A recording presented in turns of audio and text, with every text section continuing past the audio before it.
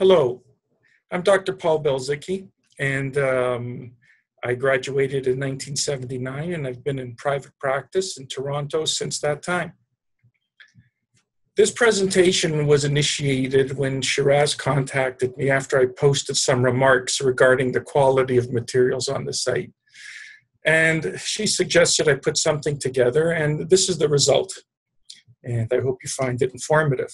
For the record, I'm not funded by anyone, so what follows are my own personal opinions and observations that are supported with photographic evidence of case treatments spanning, in some cases, 3 decades. I'm a general practitioner that provides endodontics, periodontics, and prosthodontics. I have found it intellectually engaging and clinically advantageous to personally carry out these treatment phases as one person. This presentation could have many titles, but given a lot of the questions that are asked on the OASIS site, a lot of them refer to what will last, what will be successful, what materials should I use? And it's with that in mind that I titled this The Delivery of Long-Lasting Restorations, because I have many restorations that I've placed in people, obviously, that are in some cases 30 years old. For long-term survival, one must expertly manage all treatment phases to minimize errors in diagnosis, treatment planning, clinical techniques, and laboratory protocol. Now, this isn't new to anybody. It should be cognizant each and every time we provide treatment for somebody. We try to do the best that we can do. If success has been referred to as a chain where the ultimate strength rests on the weakest link, one must recognize and manage these critical links because they're the ones that will cause the failure. It is hoped that this presentation provides insight for maintaining teeth that at first appear to have a less than ideal long-term prognosis. Rather than jumping to implants right away, can we get more life out of a tooth? I'm of the opinion that the ultimate treatment goal is to design and deliver therapy that's long-lasting. And I think each and every one of us would want that if we're the recipients of care. Hence, one must employ evidence-based techniques and materials that have historically withstood the test of time. And for 35 years, I've relied on amalgam, gold, and porcelain fused to metal restorations. Yes, I do use composite resin restorations in the anterior. And for 10 years, I've used all ceramic crowns in the anterior as well. But I must say that they don't give me that warm, fuzzy feeling that porcelain fused to metal does. And it is with this case that I hope to drive this home.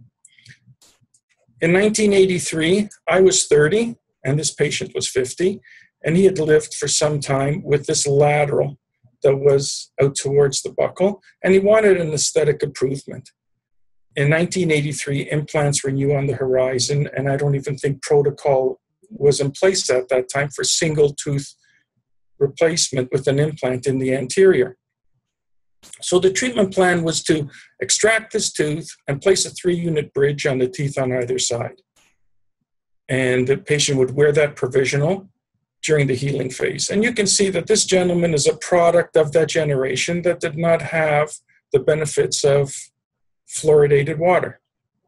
And many of these restorations, these are acrylic on gold and amalgam, were placed by my predecessor, and they'd been in place for decades as well. Here are those prepared teeth on the day of insertion. I apologize for the quality of this photograph. It is a digital representation of a Nectochrome slide I took back in 1983.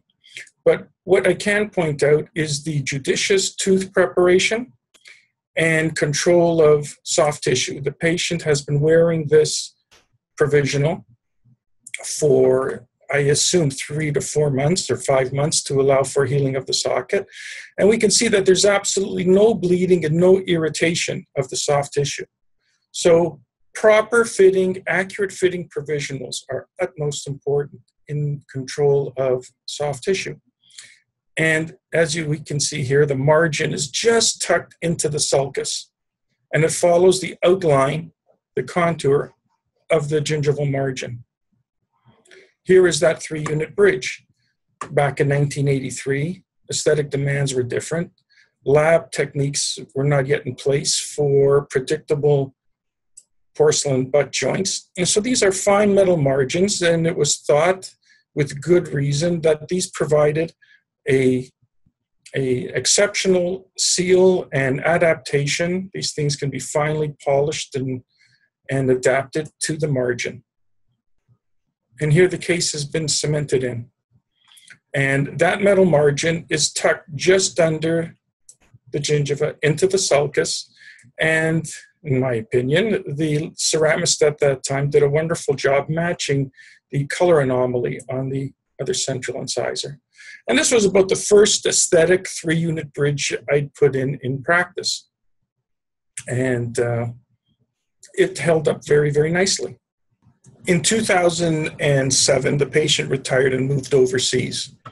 But over the course of time, I had redone most of the bridge work, extracted some teeth and placed a bridge in the anterior. And all of this work has been in place. The only 2 teeth I didn't touch were the central lateral on the other side because of the color match that was attained by the ceramist. And I've grown attached to patients, and I've grown attached to the work I've done. And they've grown attached to me as well. And in 2013, he called me from overseas, and he said he had some discomfort in the upper anterior, and nobody's been able to find the reason why. So he flew back to Toronto, and this is how he presented in 2013, some 30 years after the placement of this bridge. And yes, the metal margins are exposed, but this is not pathological. This is just normal physiological recession that occurs with aging. It was determined that there was bone loss that had occurred over the buccal of this central, and the treatment plan was to remove this tooth and then remove the bridge and then place a new bridge from the lateral to the central to the cuspid. Now, I've grown attached to this bridge. It was one of the first ones I had made in practice, and it was with some sadness that I cut through the porcelain down to metal and then down to tooth structure. And here are those abutment teeth the moment the bridge was removed. And as you can see, that bridge has maintained the health and integrity of these abutment teeth. For comparison, here is those teeth in 1983. And as you can see, not much has changed. The little bit of dical, I would imagine, that's present here is still present. So porcelain bonded to metal, porcelain fused to metal bridge work, if done properly, will stand the test of time. Here is the interior of those retainers. And as you can see, the cement is patent, still in place. The little bit that's missing here is still stuck on the tooth structure. And this is poly-F cement. It's a polycarboxylate cement. And if you look at some of the ads for new current cements where they list all the cements that have historically been used, polycarboxylate seems to be at the low end of the list of retentiveness and durability. But I beg to differ, because over 30 years, this material has secured these teeth and maintained the health of tissue. If you don't photograph your cases, I suggest you do so, because often they'll provide evidence for yourself and for your colleagues. They'll provide evidence for justification for choices made on methods and materials. And if you're not blown away by this, just consider over those 30 years, I've gone from here to here. And to realize that this patient over 30 years has used this bridge every second of every day to smile, engage the world, to speak, to eat, to whisper, to do everything. Yes, we do impact our patients. We do impact their quality of life significantly. So for long-lasting restorations, as I said, we need to employ techniques and materials that have historically withstood the test of time.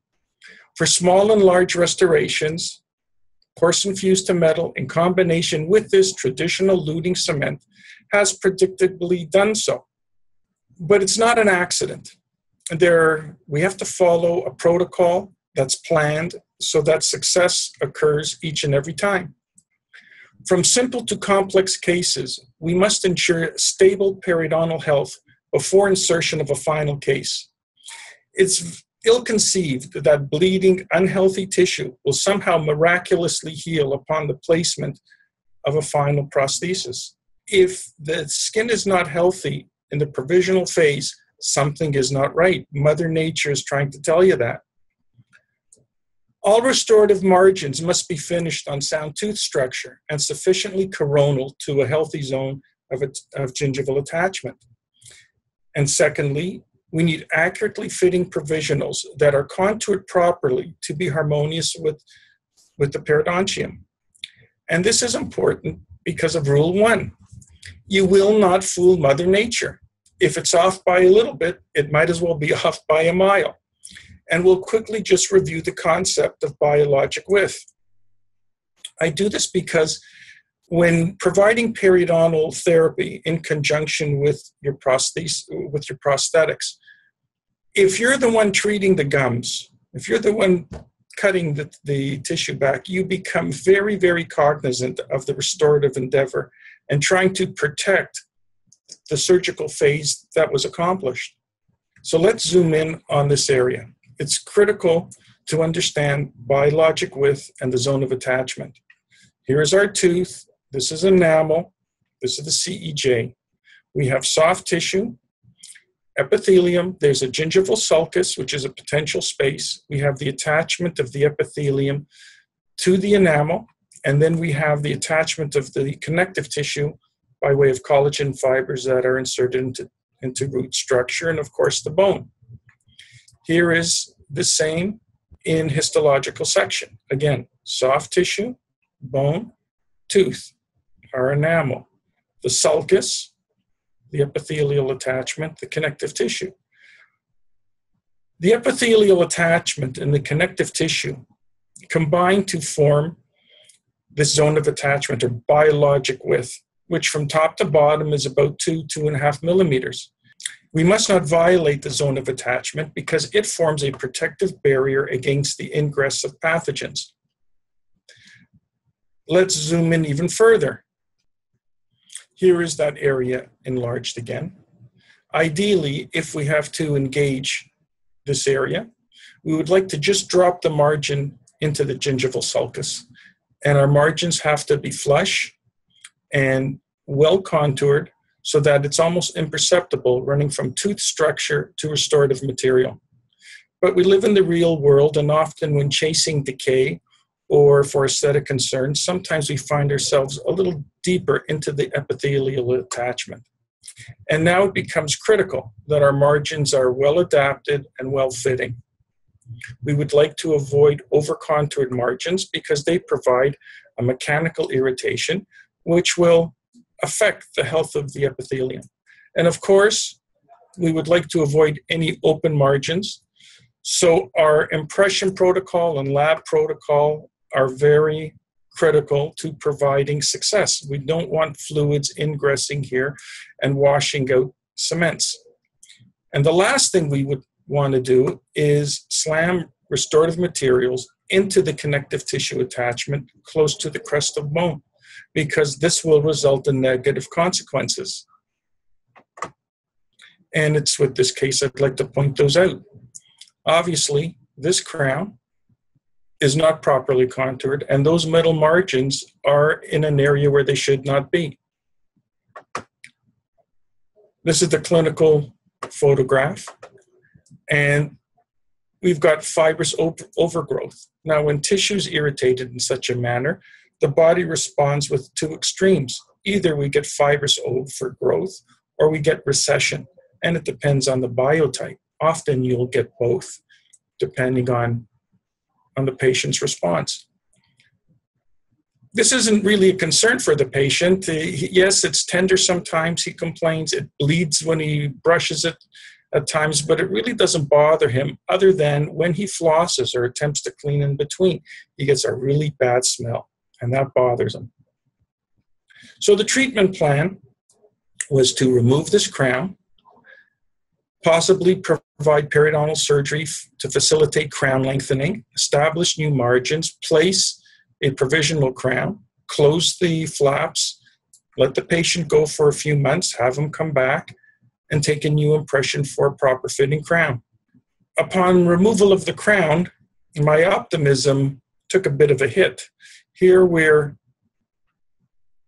met with ulcerated hemorrhagic tissue and a crown preparation that looks less than optimal.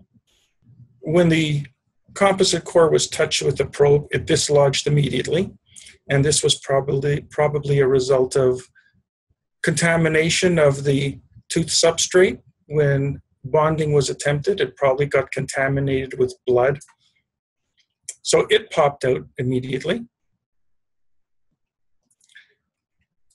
And this image now makes me rethink, do I really want to attempt crown lengthening? Do I really want to try to retain this tooth? On elevation of a flap, we're met with a circular lesion in this area.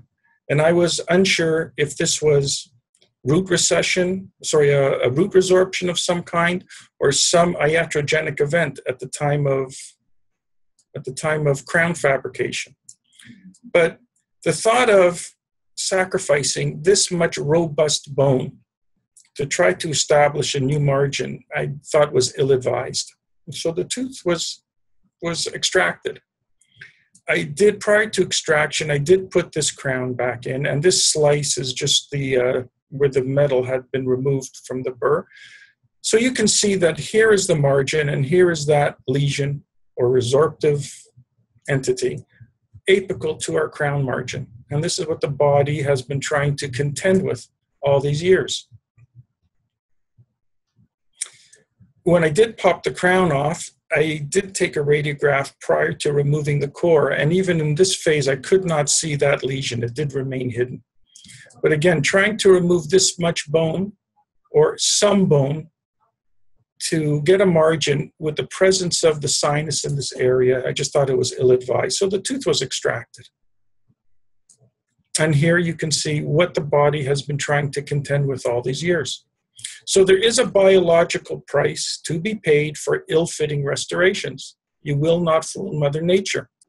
I'd like to present this less than ideal situation for long-term success. This patient presented to my office with a chief complaint of the packing of food in between these two molars. And we can see that there are two composite resins that were placed with a lack of an adequate contact. And she's packing food into this area. The radiograph reveals that the second molar was endodontically treated. The first molar may need endodontics due to the proximity of this restoration to the pulp chamber and the canal in the distal buccal root. Both restorations are very deep into the gingival sulcus, probably disrupting the biologic width. On closer examination and what was pointed out to the patient with this radiograph is the problem of a root proximity problem between the distal buccal root of the 16 and the mesial buccal root of the 17. Trying to place a crown on this tooth, trying to attain a crown margin, given the fluting of the roots and the hourglass shape that is at the level of the trunk area here, would be very, very technically difficult. And maintaining that over the course of a lifetime is near impossible. And that's the weak link, is this area here. How do I manage that so that delivering crowns and assuring the patient that her money is well spent, this will prove a challenge, and that's the weak link. So in this case, the treatment plan was to provide endodontic therapy for the 16, place 2 provisional crowns on the 16 and the 17, and then provide root resection or root amputation of the distal buccal root to eliminate the root proximity problem. Here, both teeth were prepared to accept provisional crowns, and the endodontics was carried out as well. Here are the provisional crowns, and the crown margins fit very, very accurately on this tooth. My material of choice is powder liquid methyl methacrylate, old-fashioned denture acrylic, but obviously tooth colored. And for the following reasons: it will set in a moist field, and often provisional crowns, temporary crowns, are done at the time of surgery.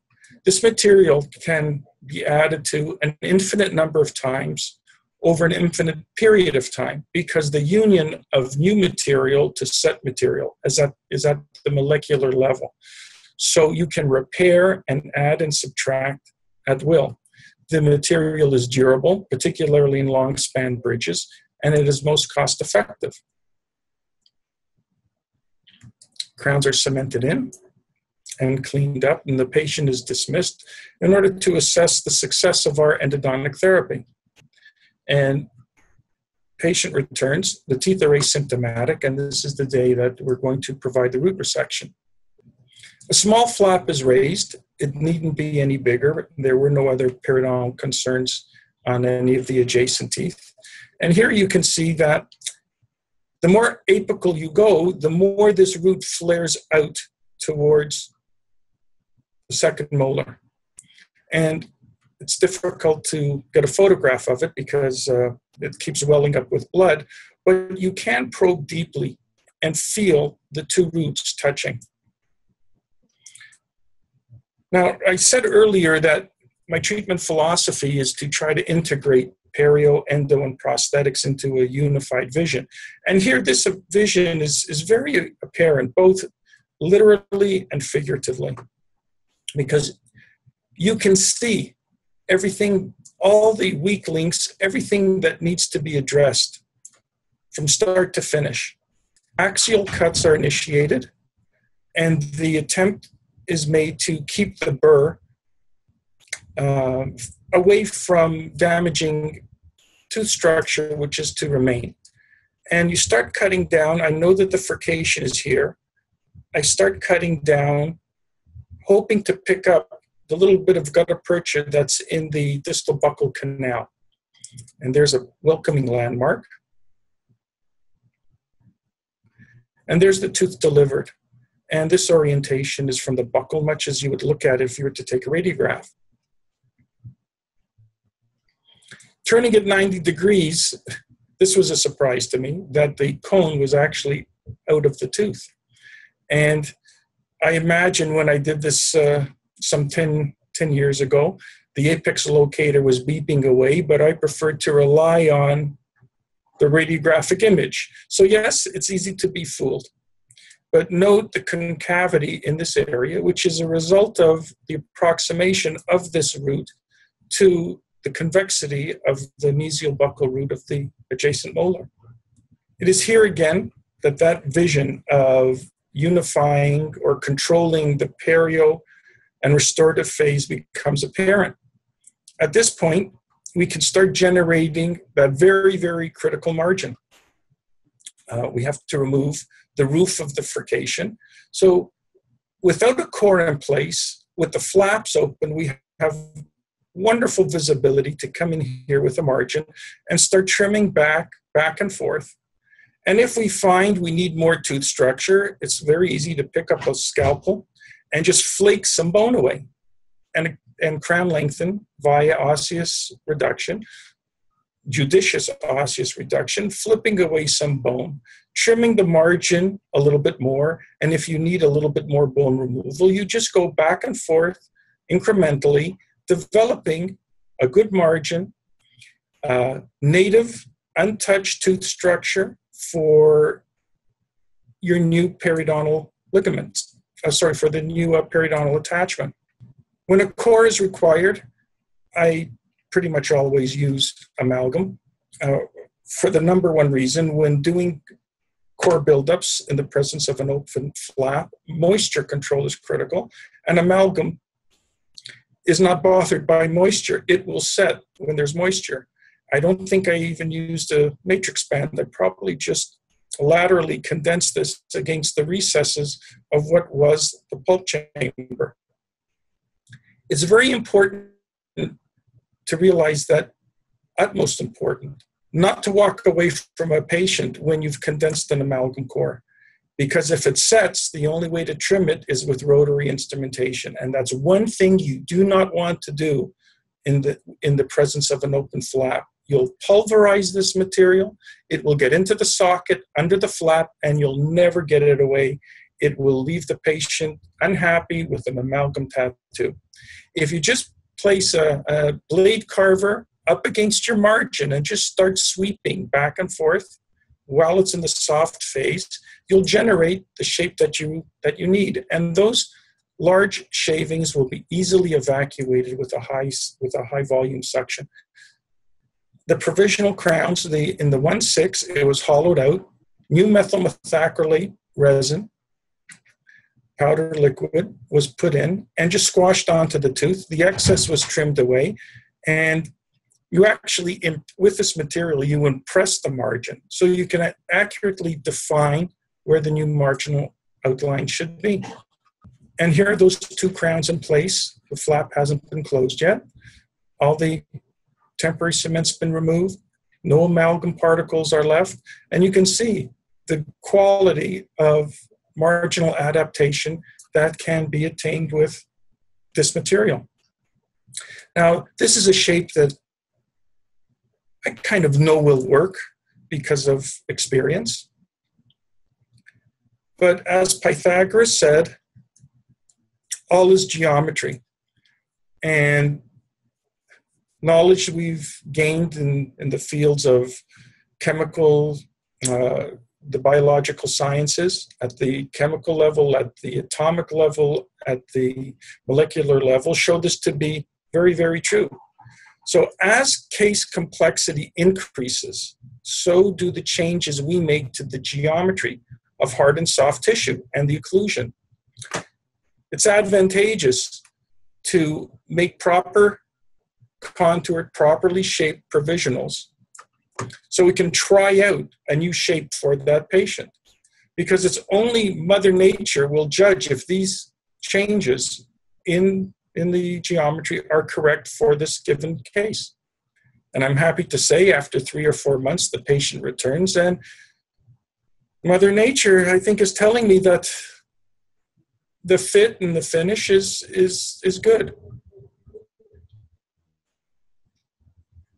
On removal of the provisionals, the socket has closed, the tissue is pink and healthy.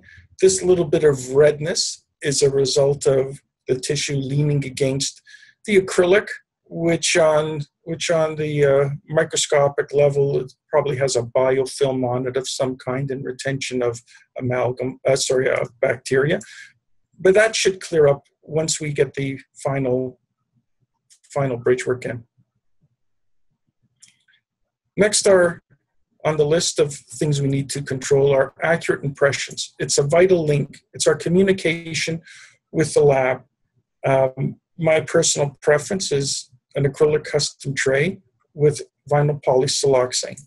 You can use digital, you can use whatever you want, but whatever you use, you have to make sure that you pick up all the margins, 360, with a high degree of fidelity. You cannot leave any voids or any air bubbles, because then the lab has to guess. Will they guess right or will they guess wrong? I don't want any guesswork. The little bit of white material that's here is a result of this. This was a photograph taken of this impression after the case was poured. But even after multiple pours, the margins are still there. Case is returned. Here are the dies, and here are the metal copings. The plan was to place 2 splinted crowns, and I use splinted crowns a lot. And even if it's 2 splinted crowns, I always have metal copings back without porcelain, so I can assess the fit and finish. If the case is returned finished, it's difficult to determine if it does hang up, where it hangs up. So I like to have these cases back in separate units. Here are my provisionals on the master model. And that's the shape that I generated that Mother Nature has agreed with. This is what the lab sent back. Now, they're masters at casting and waxing, but they don't appreciate all the hard work that's gone into defining this new geometry for this patient. So having the case come back in a metal framework, in separate units, it's very easy to pick up a burr and try to work in the shape that has proven itself successful in the provisional phase. The metal copings are inserted and a solder index is done in the mouth. And a solder jig is made in the office. And so I know that if it fits accurately here and it fits the jig that I make, and on return, after porcelain processing, if it fits the jig, it will fit the teeth with a high degree of accuracy. Again, it's a planned event.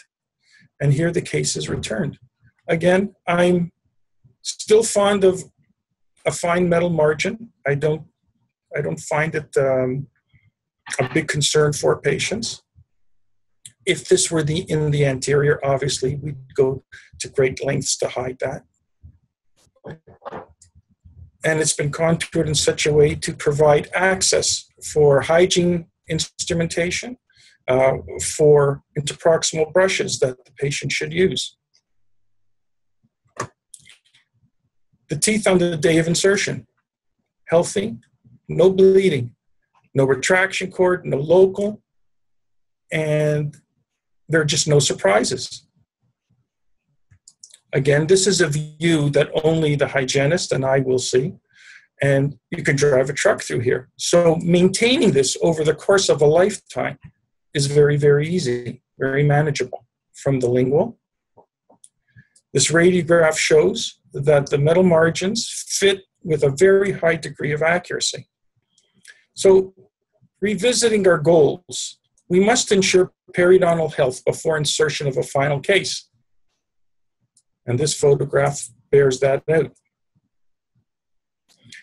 Restorative margins must be finished on sound tooth structure and be located sufficiently coronal to an intact zone of gingival attachment.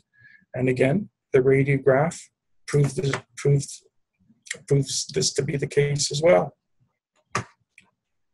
Must ensure that the patient can effectively clean and thus maintain periodontal health over a lifetime. And we have to ensure that we can provide that maintenance as well. So the goals have been achieved with root resection, and it was to design and deliver therapy that is long-lasting. And just this final case, again, elimination of a weak link. This just shows that root resection does not have to be a large surgical endeavor. In 2007, endodontic therapy was done for this tooth and an amalgam was placed, and an amalgam was placed in this tooth as well. Patient returned some 7 or 8 years later with a small chip, complaining of some discomfort from this tooth.